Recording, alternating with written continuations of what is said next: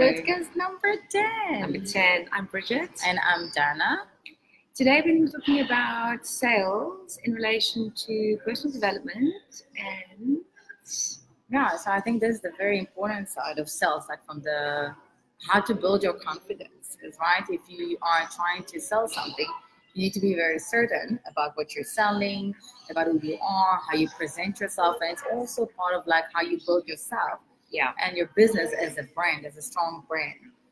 Because in essence, no matter what you do, every single person has to do some form of selling.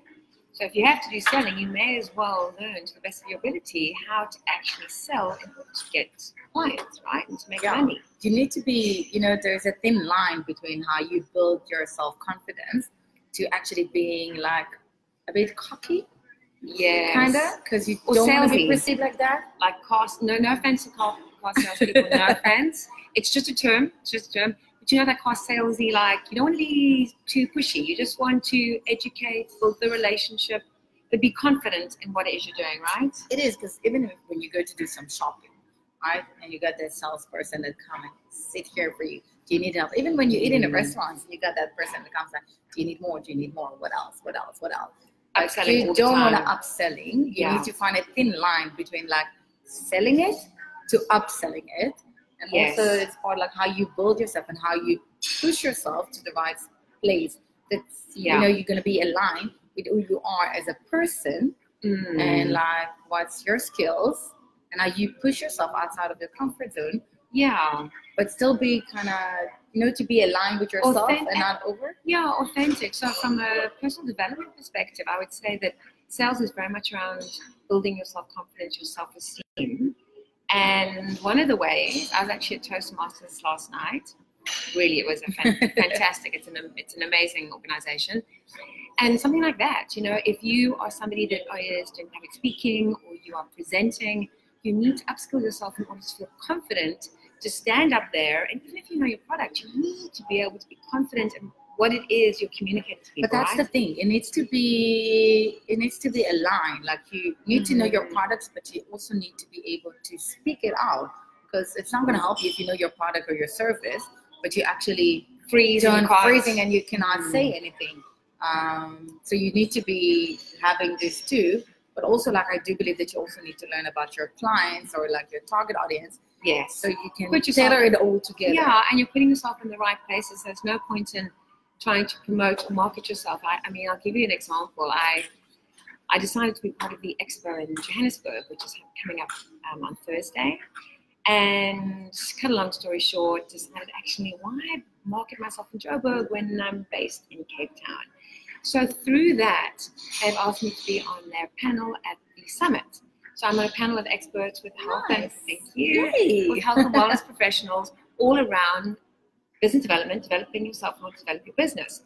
So that's so in line with my market. People that are wanting to develop themselves, plus they're in health and wellness.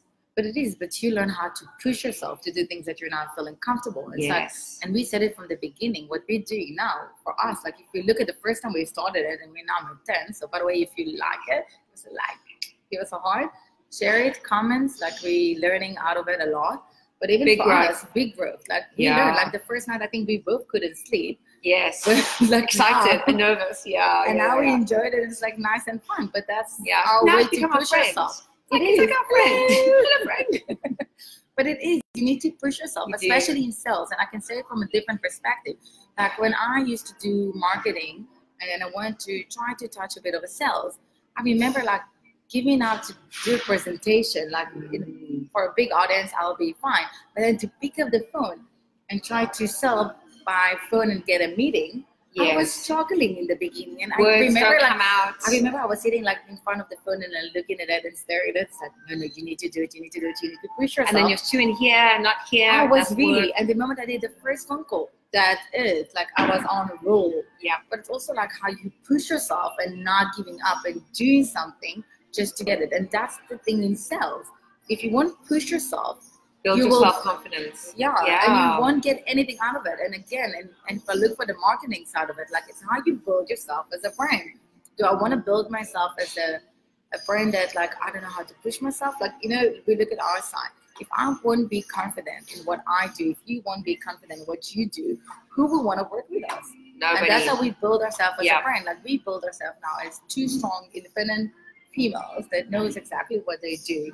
We're always in a place that we're always learning. So what we say here is what we teach, and we are aligned with it all the time.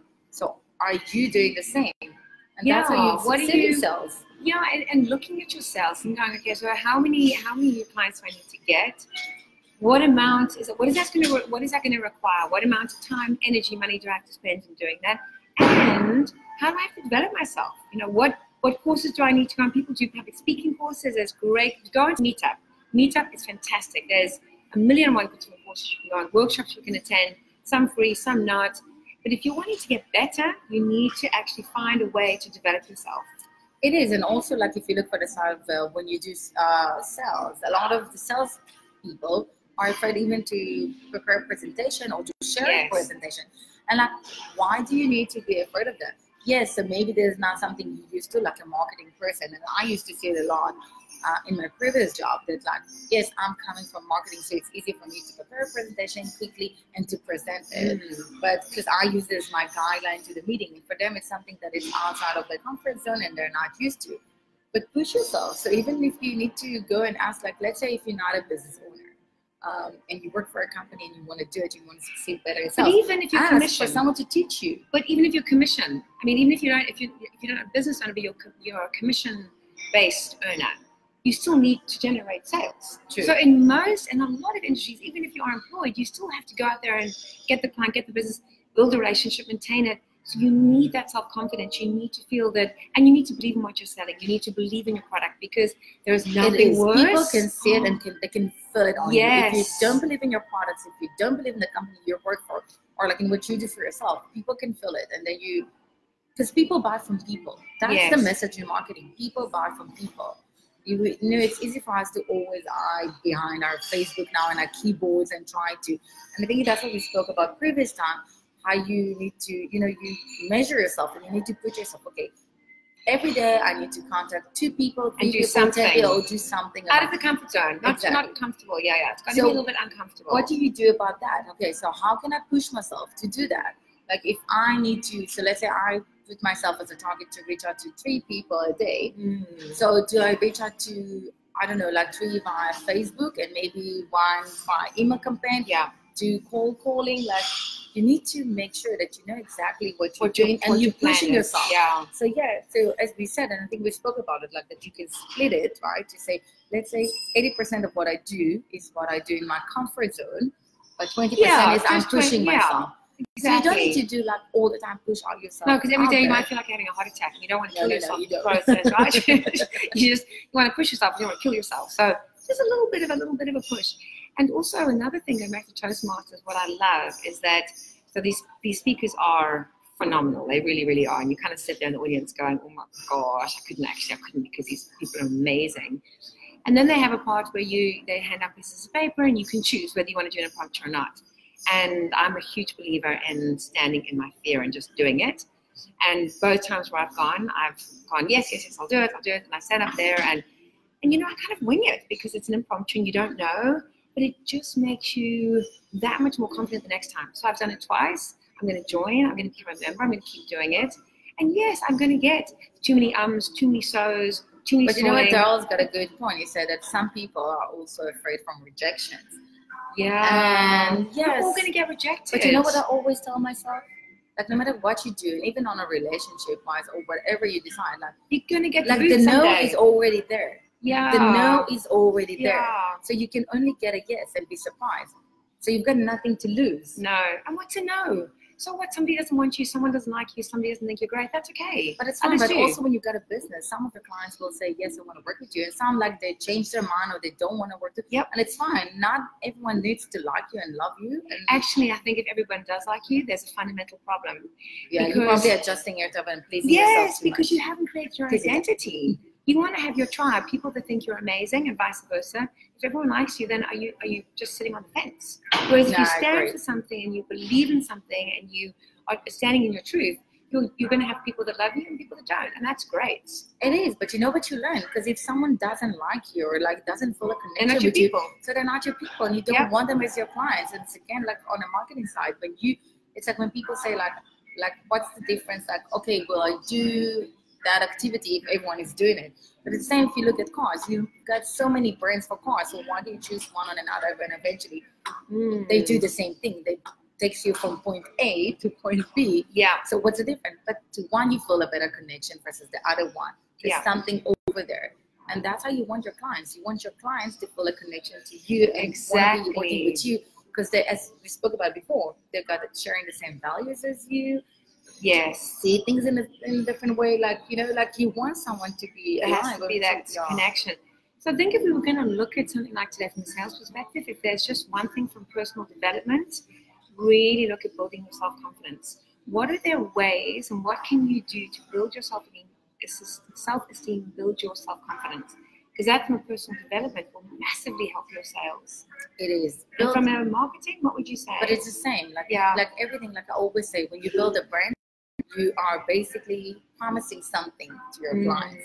So delivery is what are you promising to your clients, and are you gonna be able to stick to it and deliver it? Because you don't want to build a brand. Overpromise and under-deliver. Exactly. No, that's a no-go. Because that's how you're gonna destroy your brand in a second. So no matter how much money you will invest and how much effort, you can ruin it in a second if you do something that's not supporting your brand promise. Yes. And building your confidence is part of it, because eventually people buy from people, and if you don't know how to reach out to people and don't know how to communicate with them, I think that's why our next topics will be again around speaking about sales, but from different angles.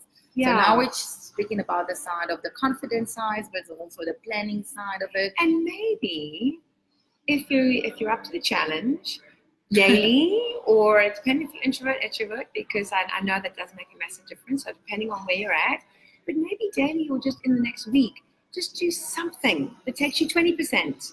Just 20% out of your comfort zone. 20% is not a big, but it's enough for you to go, well done, to yourself. Self-acknowledgement and self-talk is so powerful. So acknowledging what you've done and congratulating yourself. And you know what? I'll add to that. Very so important. If you put yourself as a target, things that you want to do to push yourself out of your comfort zone. But if you need help to stick to it, share it with a friend or two. Yes, because they will call you on it. So it's like when you do a diet and you go to some organization that they check the scales. It's because that's what forces you, because, you know, someone's going to check on me. So just share it with like a friend or two, and they will check up on you if you've done this, if you pushed yourself. Yes. And that will be a better way for you to actually grow in the process and be accountable. Yeah. You know, I remember I had a manager that used to tell me, like, whenever I felt like insecure about something I've done. So she said, listen, this is your project. You do what you do. And if it's going to work, well done. If it's not going to work, just be accountable for it and learn the lesson for next time. And I'm not going to tell you what's right and what's not. That's how you're going to learn. And you know what? She actually did me the biggest favor. Yeah. Because it pushed me to do things outside of my comfort zone. Just to actually stop looking for confirmation and like from everyone all the time. Daily, weekly little challenges. So we've cut these down to 15 minutes because we've kind of learned through the experience that 15 minutes is. We're also learning. We are. And we think 15 minutes is good. We're going to work with that. And if that has to change, then that can change too. We're going to be flexible. And again, if you got any feedback, constructive feedback, that's how we see it. So share with us. And as I said before, give us a like, give us a heart. I'm going to teach you to do the heart. Yes. So give us the heart. Yeah. Just give us any type of reaction, because we do learn, and we love people participating, and like it's an open discussion for us. So feel free. And so if you're gonna try to sum it up about what we spoke about, self-confidence, baby steps, 20% of your comfort zone, just maybe one thing a day if you can. It can be in any area, personal, professional, in all areas. 20%, guys. It's not a lot, but it makes you feel like you can take over the world. It is, because you know, every time you do something that is outside of your comfort zone, then you feel like doing just like, well done. Yes, and you must go, well done, I'm amazing. You've got to do that. Yeah, we do that.